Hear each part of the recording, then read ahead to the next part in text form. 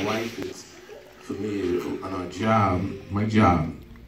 We usually have a Christmas dinner party at Michael Jordan's, a very expensive restaurant. And when I go there, when we go there, I should say, you know that you're sanctified when nobody wants to sit with you.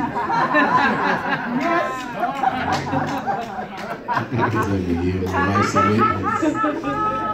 So we end up sitting right with the owner, because the owner has no choice. That's what's left.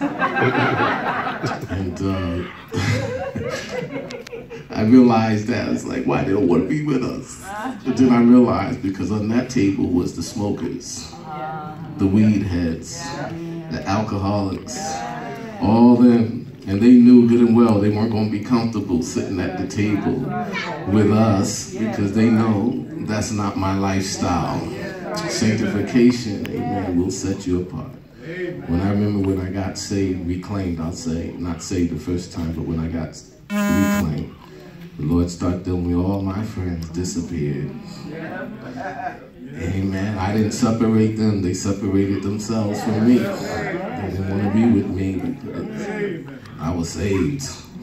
Amen. It's good to be sanctified.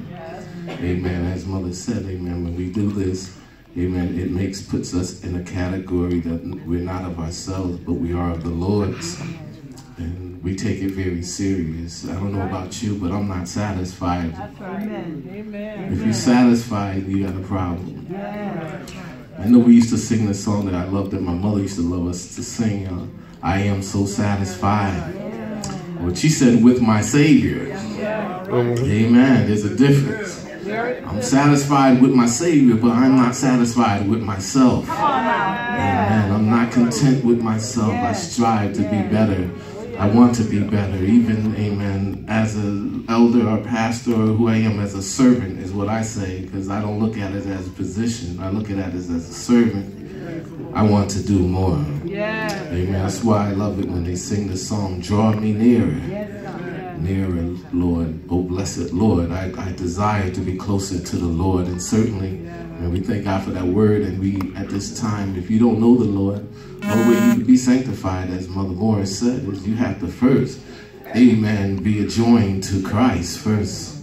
Amen, because you can't be sanctified without that. Amen. You must have Christ. Amen. That's why he came. For God so loved the world that he gave his only begotten Son, that whosoever believeth on him should not perish, but shall have everlasting life. It's another thing that gets me. I hear people say, save the world. Y'all heard me say that? And I wonder, how in the world is people talking about save the world? We would be in trouble if we don't be separated. Jesus himself said it, didn't he, in the Gethsemane? He said, I don't pray for them that are in the world. I pray for those that thou hast given me. That's who I'm praying for. I'm not praying for the world. I know a lot of people talk about we need to pray for the world. That's not scripture. Amen. That's not scripture. And Jesus said to himself, I don't pray for the world. I pray for those that thou hast given me. God already knows who you are. So the gospel's only hit to them that's lost. Okay, see how it is? We get stirred up and we start wanting to preach that. Amen. Don't do altar call. Amen. If you ain't saved, you need to be saved. Amen. I'm going to do like the old school. Amen. If you don't have Christ, amen, you're in deep trouble. In deep trouble. And those that don't have Christ should be running right now. With all that's going on in this world, you should be running. There should be an urgency to be saved. We invite you to come. We'll pray for you. Anyone sick? Amen. The elders. We got a lot of elders up here. My brothers. Got Elder Anderson. Elder Chambers. Bishop Elder Carney. And we got Elder Jesse Carney Jr. We got Minister Morris out there. Amen. If you can't get no deliverance tonight, you in trouble. Amen. You can get deliverance because the word says, call on the elders of the church. Let them lay hands, anoint your head with oil.